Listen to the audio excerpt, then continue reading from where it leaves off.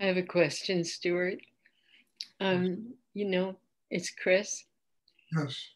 During, since we've had the pandemic, I've been vacillating between the goodness of being in solitude and having the time and the distance to work on myself, and extreme loneliness because of not being able to be with other people very much. Could you please talk about that? Well, Chris, if you can't be happy living with yourself, alone with nobody around, you're really not going to be happy because you're around other people. I mean, what you're using is other people as a substitute for you finding that connection to God inside yourself that allows you to be a happy person no matter what you're doing. Mm-hmm.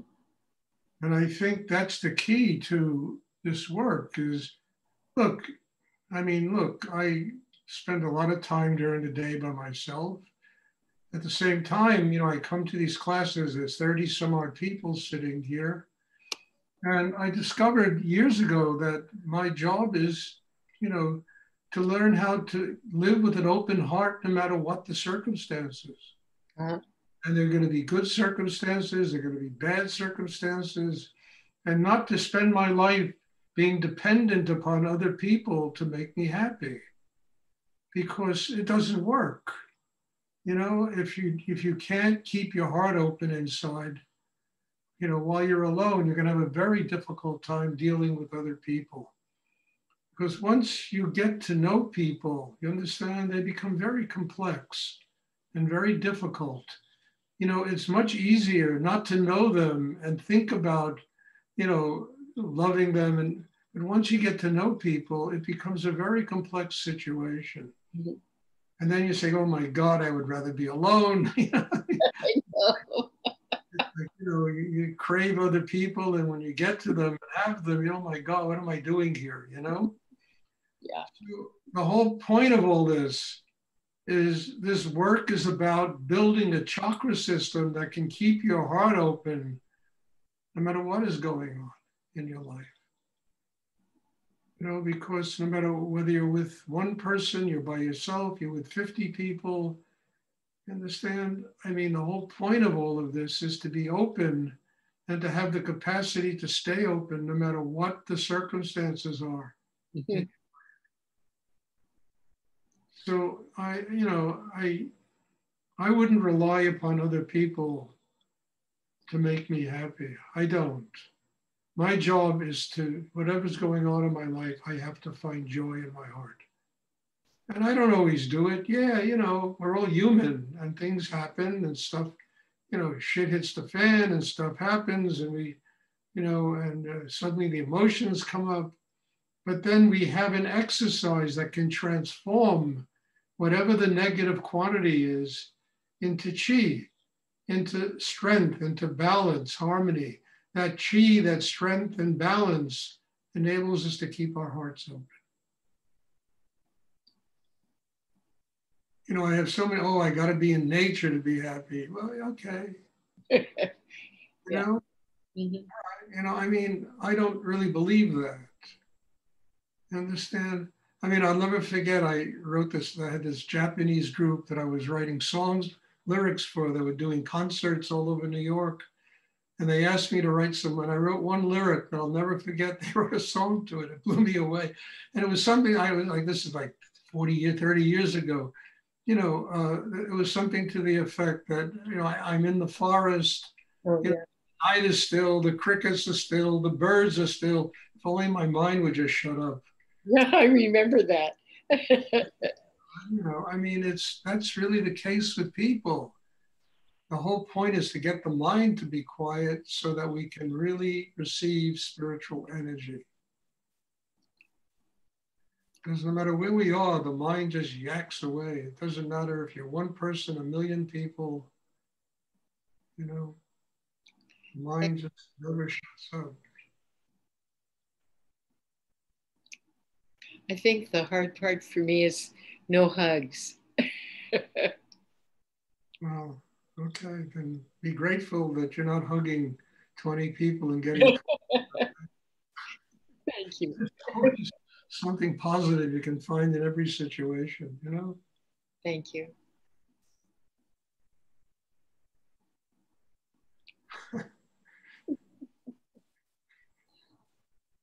Does anyone else have a question they would like to ask? Hi, Stuart. I would like to ask a question. How do you, or what do you recommend to do to overcome really extreme tiredness during a class? You know, I think I talk about this after every meditation. Look, you know, there's two answers to that. Well, if you're really tired, then after the meditation, go to sleep. You know, take a nap, get some sleep, relax yourself that way. Then on the other aspect of this, usually when one is that tired during meditation, you know, it's just resistance to some deeper opening that is ready to take place inside yourself. I mean, look, if we're all sitting in a room, 30 some odd people, and I scream fire, you know, everybody would get enough adrenaline to run out of that room in 2 seconds. I don't care how tired you are. You know, I remember I was once kidding around and I told a story where I was out with this girlfriend and we were both drunk and stoned. And I mean, I was like 21 years old at the time, you know, and it was like 4 o'clock in the morning and we crawled up 5 flights of steps, got into bed, dead tired, and we had the energy to make love for 2 hours after all that. It depends on what your motivations are, you know, and you can inspire yourself to overcome tiredness, because usually tiredness in class means you're ready to take some kind of a step inside yourself. And if you get to the other side of the tiredness, there's going to be something extraordinary that's going to open. And sometimes you got to trick yourself. You just, you know, you take something into your heart that is juicy and full of life and full of love, it'll instantly wake you up. You know, because there's always that excess of energy in every human being. And there's always that other side of tiredness, you know, that represents such an incredible opportunity to change and to grow and to have the strength to overcome this tiredness and tap new levels of creative energy that are ready to open. And then again, you know, look, we work all day, we get tired, and, you know, you go to sleep. You get a night's sleep. There's nothing wrong with that. You don't have to be up for 24 hours. So, you know, there's all measures of dealing with tiredness. And I know that that kind of tiredness in a class just represents to me, Stuart, take a deep breath, open deeper, ask deeper, to tap that need inside yourself to grow. And it usually dissolves the tiredness, and the class is something miraculous. I mean, sometimes I come to these classes and I say, how the hell am I going to do this? I am so tired, you know, from what the day was. And by the end of the class, I feel like I'm 20 years old. So much energy has come and vitality has come into me to open my whole system, you know, and burn up the tiredness. I mean, human beings are endlessly resourceful, you know. I mean, it depends upon what your motivations are, what your priorities are. I mean, you know, if somebody really wants to do something, they will overcome, you know, God knows what in order to do it, you know.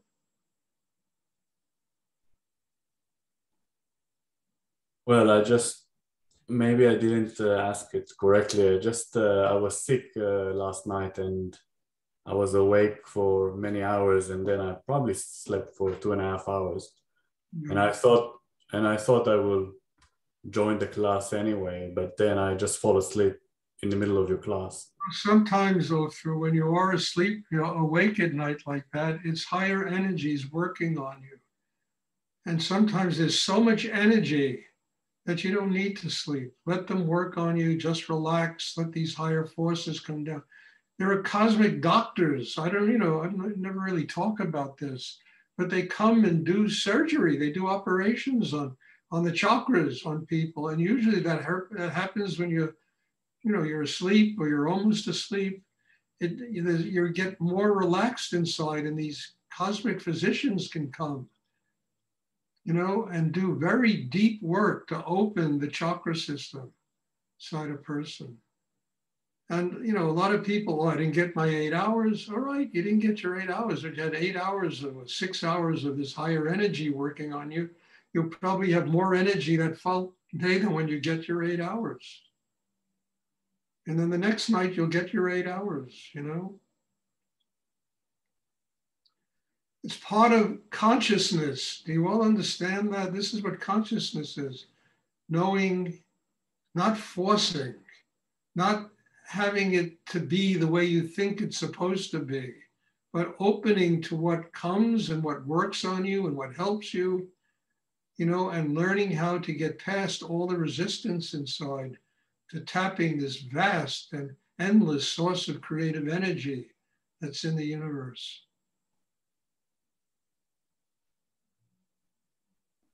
And what enables a person to do this is really a strong chakra system.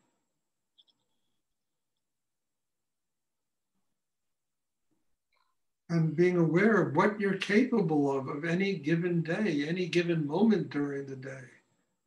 Not to beat yourself up because you can't climb Mount Fuji at that moment, You just, okay, you sit at the base and meditate a little bit and let the energy work on you. And then there's that wonderful Japanese saying, climb Mount Fuji, O snail, but slowly, slowly.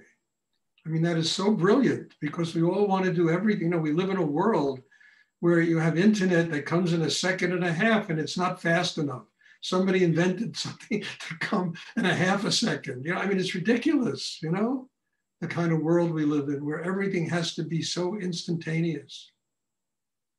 And I always used to joke around saying, the things that are instantaneous in life are junk food, and everything of an instantaneous nature is going to just do nothing but upset your stomach.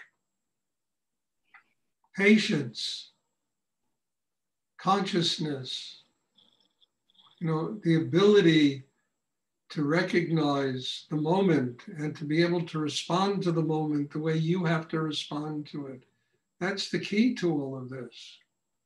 Not having to, oh my God, I got to do this. I got to create, and I always talk. I remind me of Rudy sitting in his gallery. I never met anyone with energy like Rudy. I used to get like a piece of burnt toast when I was around him, and he's sitting there stringing beads. And I started to laugh. I said, Rudy, what are you doing? He said, Stuart, this is all I'm capable of doing today. The energy is so strong that I have to do the least amount right now to let this energy work on me and change me and help me to grow. Well, let me tell you, that was a major lesson for me to see my spiritual teacher sitting there stringing beads, telling me that he's incapable of doing anything else today because the energy is so strong and working so deeply on him that I actually feel paralyzed, The next day he was, a tiger roaring in the forest. He was just, the energy was, classes were unbelievable, What an incredible thing to learn. At really a young age, I learned that. He taught me that.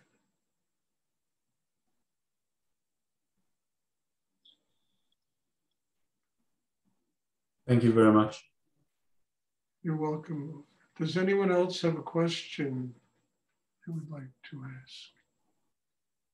I have a question, Stuart. So I don't understand we're supposed to receive. Are we supposed to be giving anything in exchange? Right now you're all here to build your inner lives. And if you learn to receive unconditionally in these classes, you understand it will transfer itself to the ability to give unconditionally. By receiving in these classes and taking in the Shakti and not, worrying about anything else, the chakra system will develop to the point where you, in turn, will be able to give something vital and important to another human being. So that very capacity to, a lot of people can't perceive. They have to give all the time. And that's very dangerous because they just drain their whole life out of them. But we have to be able to receive. I mean, look, an automobile needs gasoline in order to run. If you don't put gasoline in the automobile, it's not going to run. If a refrigerator is not connected to electricity, it's not going to run. We need Shakti, we need energy. We need to receive that so that our system can run. And then in the process of it really developing like that, we can unconditionally give.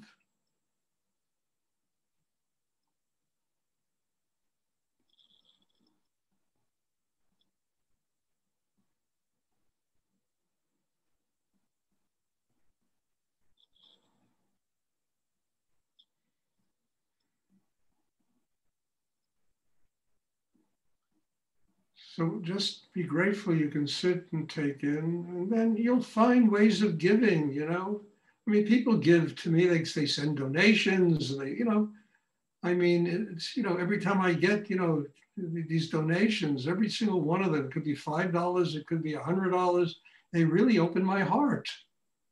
Somebody is saying, thank you, not just lip service, thank you.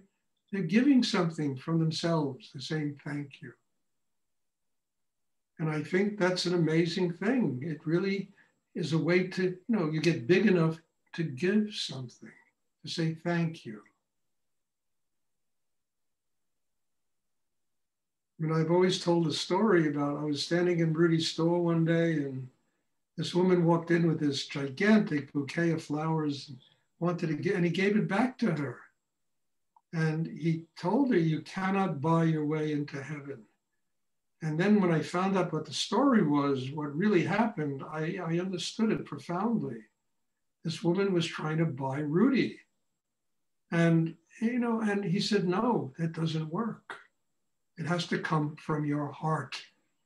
And then literally 10 minutes later, one of his students walked in with a bar of chocolate. He thought that Rudy was given, like somebody just walked in and wrote him a check for $5 million, this bar of chocolate.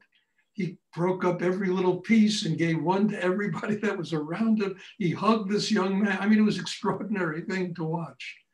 And that bar of chocolate came from a deep place of gratitude. It wasn't him trying to buy Rudy. And Rudy's response to me was so amazing, the amount of love and, because that chocolate bar came right out of that young man's heart. Thank you, Rudy. You saved my life.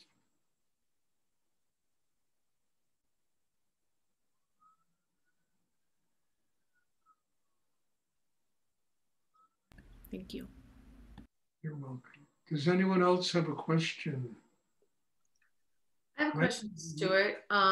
Hey, Wendy, you don't have a question? For you, always. How do we know, or how do I know if I'm tired because I'm overgiving and not really receiving enough, or if I'm tired because, I'm doing the work and the energy is working, with me in that way? Look, how do you know? Look, to be honest, I'm not avoiding the answer, Wendy. I've been doing this work for a very long time. And the more I do it, the less I know. You understand? And I try to use everything in the moment to build my life. And if I'm doing the meditation and I feel tired, it could be because I had a very long day, a very hard. Usually in my life, it's 10 minutes before the meditation, I'm completely exhausted. I say, how am I going to do this today? And then I sit down, and by the end of the meditation, I tell you, I feel like I'm 20 years old. I have so much energy. How do I know? I don't know. I do know I need the meditation for my spiritual life. That I do know. And because of that, it doesn't matter what the hell my condition is. I will do it. And I will find ways of energizing myself, breaking myself down, getting past whether it's tiredness, or ache, or a pain, or whatever, and getting past it to the point where my whole inner life gets revitalized through the meditation. So it doesn't matter to me if I'm tired because I spent a whole day digging ditches, or I'm tired because I'm thinking too much, or I'm tired because I've been doing such deep work on the chakra system that in itself was tiring me out. None of that matters to me. All I know is I have to sit down and do my inner work, and whatever my condition is, I have to make it work for me. And all the rest of it is, well, either or, should I, shouldn't I? I have people tell me, well, I'm too upset to meditate today. It's when they really need meditation. I have any people tell me that. Well, I didn't go to class because I was feeling tired. I was feeling upset. I was feeling that. And it's really at those moments that people need it more than anything, because they will revitalize their system. Everybody thinks they have to be perfect to come here. That's ridiculous. You don't have to be perfect. None of us are perfect. We all have imperfections, but we need to use what is available to work on ourselves so that we can, transcend those imperfections and get to a higher state of consciousness. So I don't know, Wendy. All I know is it doesn't matter what my condition is. I mean, the other day, I couldn't even stand. I had so much pain that I said, okay, I don't want to inflict this. But, today I have a little pain. There's still some swelling. I'm here, And I know by being here, I get more energy. I get more life. I get more vitality inside myself. So this is a priority in my life. I'm here more than everybody. More than all of you. I'm here. I probably needed less than any of you. And I'm here more than all of you.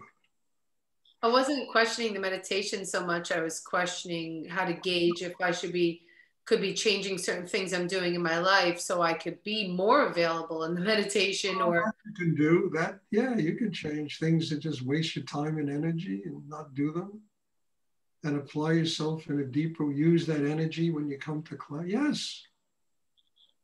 I mean, there's a lot of stuff we do every day that's just such a waste of energy, but we need to do things, we need to take out the garbage. We need to wash the dishes. We need to cook. We need to do these things, and we need to learn how to do them also with an open heart. Otherwise, the food tastes pretty bad. So don't worry about it. All of those things refine themselves as you grow inside. Choices you make every day change, and they get more refined, and they get, choices that don't waste your energy during the day.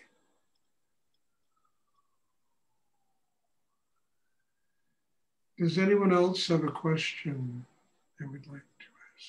Thank you, Stuart. You're welcome, dear.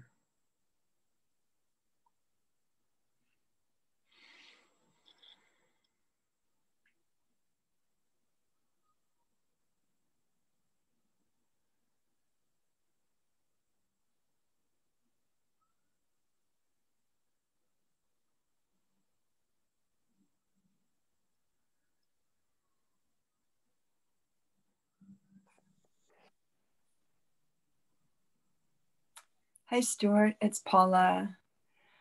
I was waiting. I heard you in my mind's eye.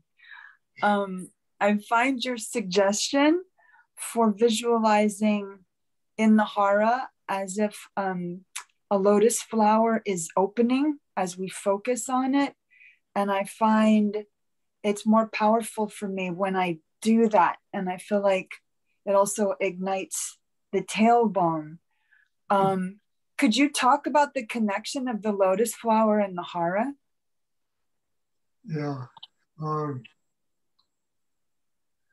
The connection between the lotus flower and the hara is in the sexual chakra.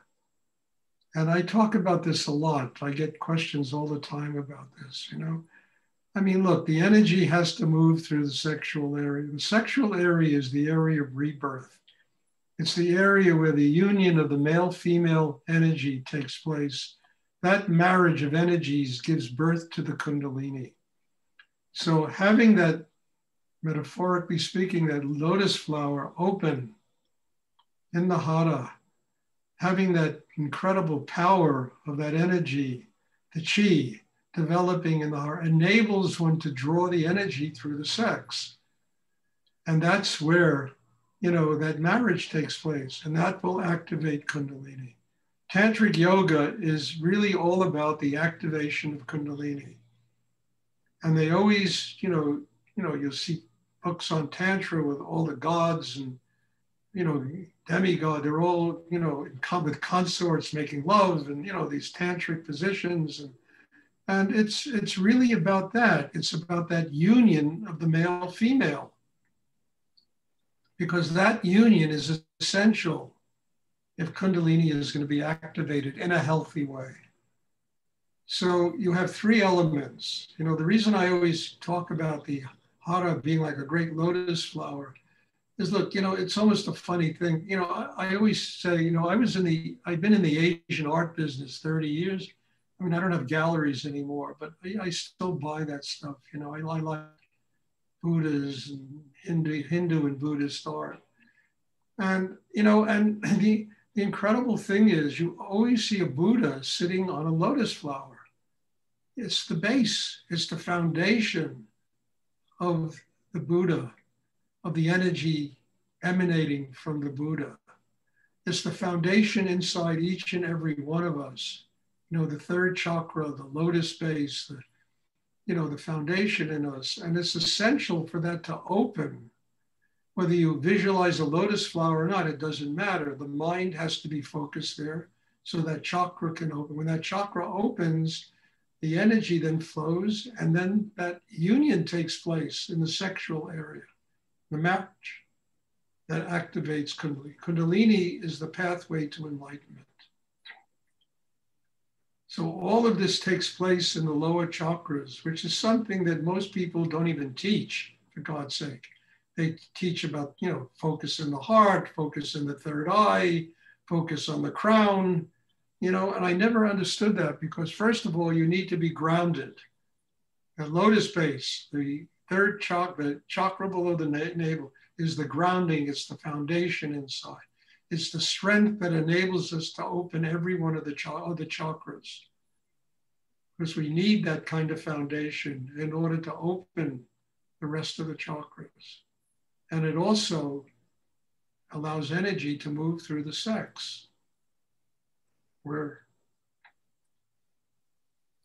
that oneness, that wholeness, that, the yin yang, the, Shiva Shakti, the male female principle, is the first place where it unifies and it activates Kundalini. It's just a process of allowing these chakras to do what they're there to do, supposed to do.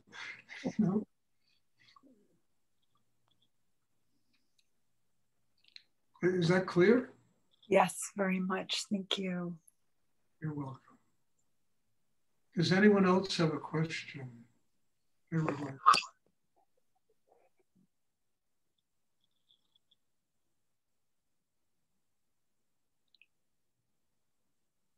Okay. Again, just to finish up, it's all a process. And we have to stop interfering with that process. That's our job. We stop interfering with that process by developing a chakra system which is directly linked to higher energy in the universe. We have to get out of the way. And I hate to say it, but this is something that, we're not taught. We're taught that we got to make it happen from the earliest periods of our life, instead of we have to get out of the way so that it can happen. It can take place. And all we do is learn the craft. It's like learning a musical instrument. You got to know the craft. Learning how to paint, you got to know the craft. And then once you got the craft down, it just comes through. It just flows through, and it comes in extraordinary ways, depending upon the uniqueness of each human being.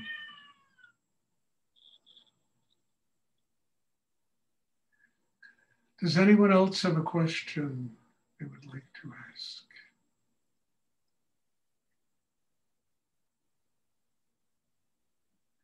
Okay. Thank you. God bless you all. And in all humility, I am so grateful to be here, to be part of what's going on here, to be doing this. And I can't do it without people attending. So God bless you all. And thank you for being here and allowing us to do this kind of work and allowing people to come here literally from all over the world. They're here, and it's just, to me, a great miracle. So bless you and thank you. There'll be a class on, what is today, Monday? On Wednesday, there'll be a class. Thank you, Stuart. Thank you. Good night, Stuart. Thank you. Good night, everyone. Yeah.